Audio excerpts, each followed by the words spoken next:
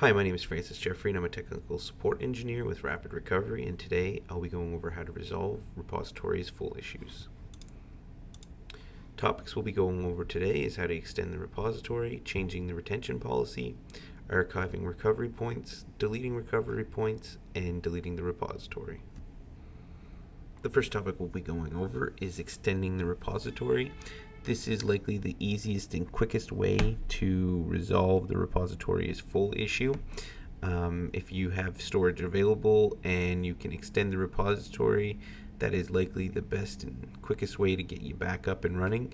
Keep in mind that once you create a repository extent, this is a permanent solution, so you cannot just delete one extent from a repository. Once an extent is added to the repository, both storage locations have to be online, or 3 or 4 extents have to be online for the repository to be online and mounted. So to extend the repository, you'll select the More option, select Repositories, click on the gear, click Add Storage Location, enter the data path and the meta path of the location.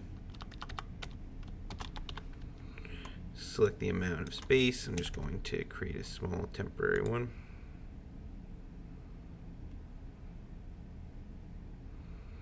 And then once this gets created, it will allocate the storage right away, so then you can go ahead and perform many backups or do what you need, seeing as you won't have a repository full once the space gets added.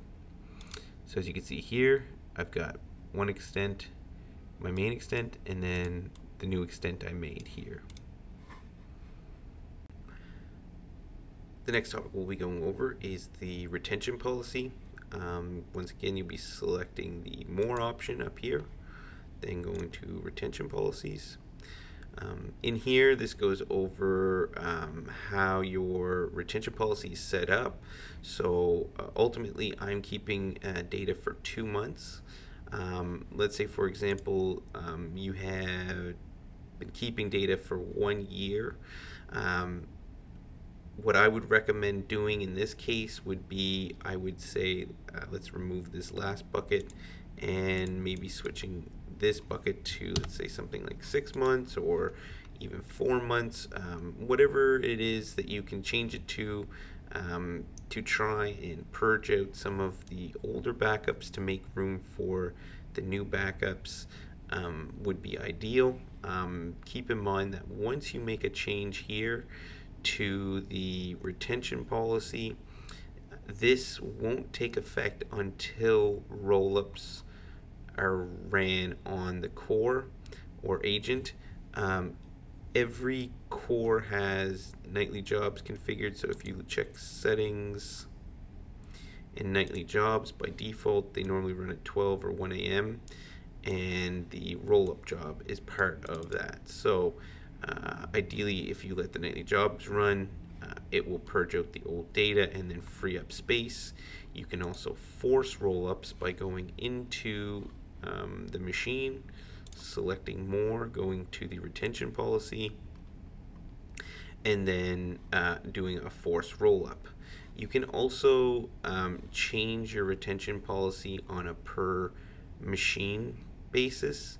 Keep in mind that when a custom retention policy is configured for a specific machine, that the custom policy overwrites the core policy. So by default, the machine will override the core. So if your core is set to keep for a year, but you have a custom retention policy to keep for 2 years, then the specific machine that has the 2 years configured will supersede the core, and that specific machine will have 2 years of data versus everything else will have a year, or if they have other retention policies. The next topic we'll be going over is how to archive off recovery points. Archiving recovery points, what that does is it takes recovery points from the existing repository and stores them as a flat file on a separate storage location. So the idea is that once you archive off, let's say, a specific recovery point chain, that you can then delete that from the repository as you have a copy of it in an archive. And if you ever needed to, you can always mount or go back to that archive to access the needed recovery points. To create an archive, we select Archive at the top of the core console. Use one-time archive.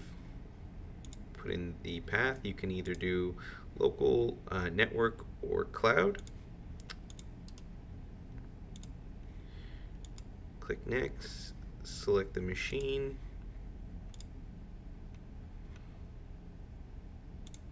We're going to leave everything default here. And then we can select the date range for our archive to be created. So we will archive off a month of data here, and we'll click Finish. And then you will see that a task gets created in the top of your screen, and it goes through and shows how much data is going to be archived, gives you the total amount of data, start time, remaining, your transfer rate, and all that good stuff. Once the archive is complete, we can do a check to make sure that it attaches properly. Under the archive, there's a little drop down. We can select Attach Archive. Change the type to local. We'll call it Archive, and put in the path here, and click Attach. Once it completes, yep, there we go, it's completed, and we can see our archive here, and we can see all the recovery points here as well. So that's a good sign that this archive is good and in working order. The next topic we'll be going over is deleting recovery points. I want to start off by stating that when you select recovery points for deletion, so for example, if you're deleting 2 terabytes of data, that data doesn't get deleted right away, so you won't see that space be reclaimed from the repository. Customers assume that when you select 2 terabytes of data to get deleted, that you should see that data be removed from the repository right away. However, we've got a task that runs in the background. It is called delete RPFS jobs. You have to select the events and then click on services, and if you do RPFS search, I have none because I haven't deleted anything, but you should see multiple RPFS jobs get spawned, and unfortunately, until all of the RPFS jobs get completed, that space will not be reclaimed. So it's a bit of a time-consuming process sometimes, because terabytes of data can take hours or days sometimes to delete. So it's not a quick fix per se. To delete recovery points, you need to select the machine, click on recovery points, and then at the top of the screen, or the top of the recovery points, you have a delete range option. If you select delete range, it will give you a date range to choose to delete recovery points from.